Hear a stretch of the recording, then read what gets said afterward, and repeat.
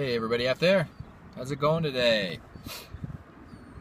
Got me country gentleman going here, and got my first bowl of plum cake.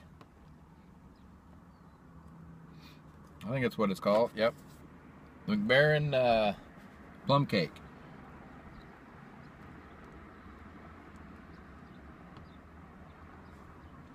And we're smoking pretty good. I'm gonna liking the plum cake as well. I had the meat pie yesterday and it was pretty good. And the plum cake is turning out to be pretty good. And so I've been getting a lot of messages and comments and tips and suggestions again. Thank you very much. And a lot of people have said, I've had more than one person say, you may not, after you try a certain tobacco in a certain pipe, try it out of a different pipe, whether it be a different corn cob or a briar or, something like that, and you may, get different results out of it.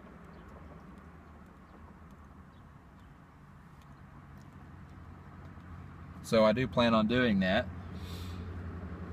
And I may do an experiment at some point and pick, I don't know, one, like the 1Q or something. And then have like 2 bowls, and like right now all 3 of my corn cobs, just go 2 bowls here, maybe tomorrow 2 bowls in that pipe, 2 bowls in that one, and do that with all the different ones and see how it goes. And Mike Smoking Briar had given me a lot of suggestions. I really appreciate it, Smoking Briar. Mike, if you haven't, if you're not watching him or subscribed to him, go check out his channel. He's got a lot of good information out there.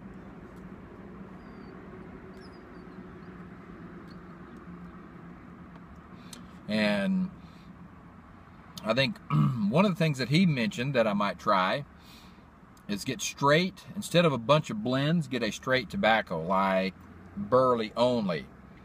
Smoke it. Maybe I can tell whether I like burley or not. Get a whatever, a Latakia. Smoke it.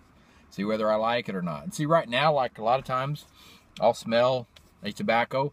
I don't know whether I'm smelling Latakia or Perique or burley or what. And so that may help me kind of narrow it down and identify that and find out, you know what, I really don't like a certain type. And, then I can start looking at the blends and maybe start, avoiding certain ones or find what I like and trying some.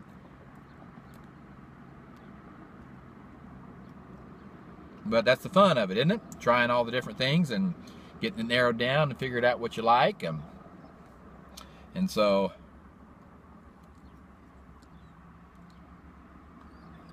I am enjoying it. I haven't found anything that makes me want to just pitch it out the window and keep on driving. And so, I mentioned a lot of times when I'm talking about cigars about a dog rocket. And Daniel Shore had mentioned in one of the comments, what's a dog rocket? And I think I kind of explained to him, but a dog rocket of a cigar is one that is terrible. I mean, it's not even what we call a yard guard. It's not one that you even want to smoke while you're working on the car or out mowing the lawn. I mean, you smoke it for 5 or 10 minutes and it's so terrible you throw it out in the yard, and it's a turd of a cigar, so to speak, and it's a dog rocket. And so I haven't found any dog rocket pipe tobaccos yet.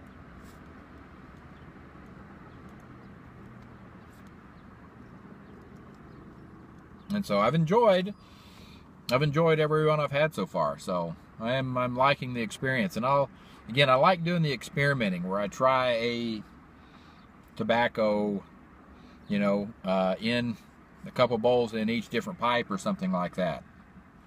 And, see what I think. And so with 6 blends currently, and I know I've got some more on the way because a couple people have said they're going to send me some stuff they think I might like to try, and I do appreciate that. Nobody really has to do that, but I do appreciate it. And so, and I've had a lot of people comment about the smells of, aromatics, that they are not going to taste like what they smell, which, I've already discovered that.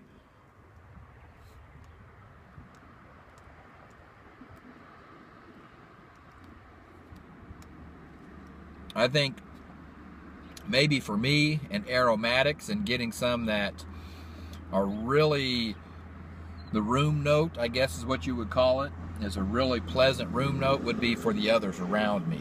And so if we're, you know, like, my wife is not turned off. She really doesn't like the cigar smoke. I mean, she'll like sit out on the porch with me and read while I'm smoking a cigar if the wind is in the right direction. And so I don't smoke cigars in my pickup at all. I don't smoke anything in the house, just because I don't want it getting in the carpet or the curtains or anything like that. But pipe tobacco is not near as, I don't know whether pungent is the right word or not near as smelly. And so, we'll throw my lighter on the floor.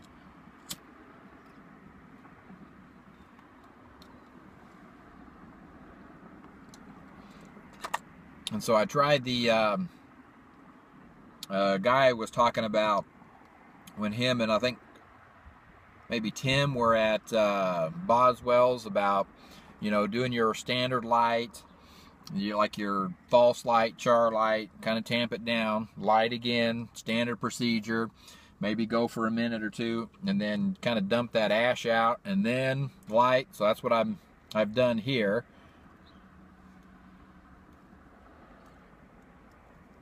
I don't know that I can tell a difference. Again, I'm not experienced enough to know. I haven't smoked enough bowls the old way versus, and I say old or new, the old to me versus the new way, or, you know, type A versus type B. So anyway, but that's the fun of it. I like experimenting. I like doing all this. And if you guys want to sit in and watch around, that's fine too. If not, that's fine too. I like doing the videos and uploading and watching. I didn't see any videos this morning. I normally try to get up and watch at least 2 or 3 videos first thing in the morning before I get my day going. And so I didn't get any done this morning. And YouTube, I had a bunch of things to do first thing in the morning, and YouTube was not wanting to cooperate. There were 2 or 3 videos I tried to watch. I could get 2 or 3 minutes and then just stop, and then there was an error or whatever. I'd reload the page, get a couple minutes and stop. So I'd just, you know, go to a different video. Same thing would happen, get maybe 2 or 3 minutes in, and so I finally gave up. I don't know whether it's, maybe I need to reboot my router or something. I don't know whether it's on my end, whether it's on their end. It's happened occasionally before, but it was every video this morning. So I'll try again this afternoon, and if I still have problems, I'll reset the router and then see what's going on there.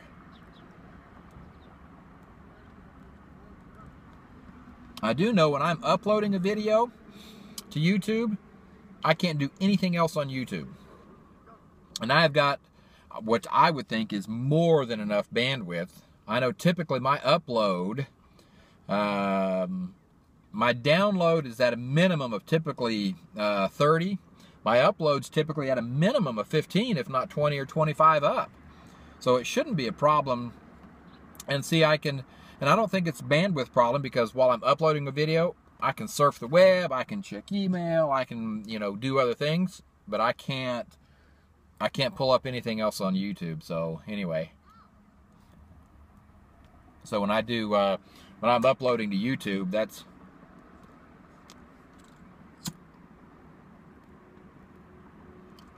not that it's a big deal, but, and so if I've got a longer video, I'll just set it to upload, and then I'll go do something else, and then come back, and sometimes it's 10 minutes, sometimes it's half an hour. Well, I did a couple in HD, but man, it just takes so long. I know what you're talking about on those, Danny Shore. It does take a while to upload and then process those on when you're doing them in HD.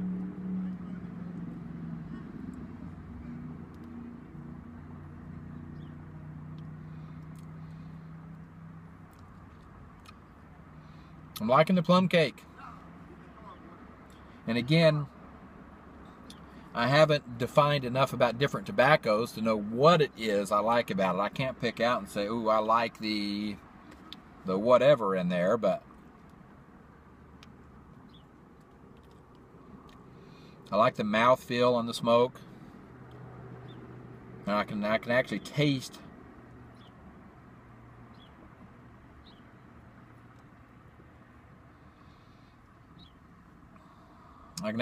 it. So I'm liking the plum cake. That was a good recommendation for all those guys who have recommended it.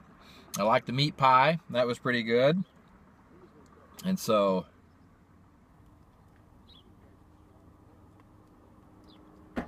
I brought 3 or 4 of my little baggies out to try maybe some others, but I don't think I'm going to have time because I think I've only got about another 15-20 minutes before I've got to head out to my next appointment.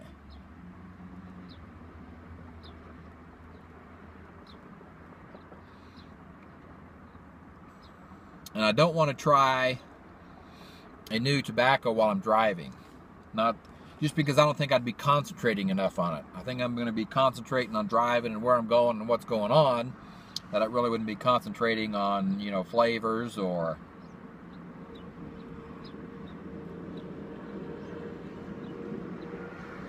So anyway, just thought I'd bring you in on another bowl of the Country Gentleman and some plum cake. I like it. I don't know whether I like it any more or any less than the meat pie. I would say currently I like them both about the same. And so again, as I go, I'll develop that and see what I like and what I don't like. I will order, do like Mike suggested, and order, or go to I've got to go to one of these local shops and see. I don't know whether they're going to carry, they may carry blends only. I don't know whether they'll carry just for example, Latakia or something like that. But I'll go by, see what they got, and then I will, if not, I'll order some, see what they got. But that's the fun of it. One thing I don't want to do is get 9,000 different tobaccos. So I want to do, whatever, 4, 5, 6, 7, 8, 9, 10, and kind of try them out, and again, do the experimentation out of different pipes and different settings even, and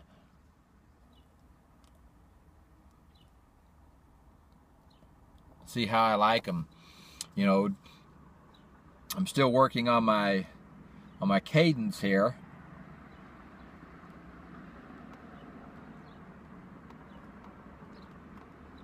When to sip, when to puff, how long to drag. Guy mentioned in one of his last videos, do a longer, slower drag. And I know typically to get the best flavors out of cigar, you want to do the same thing.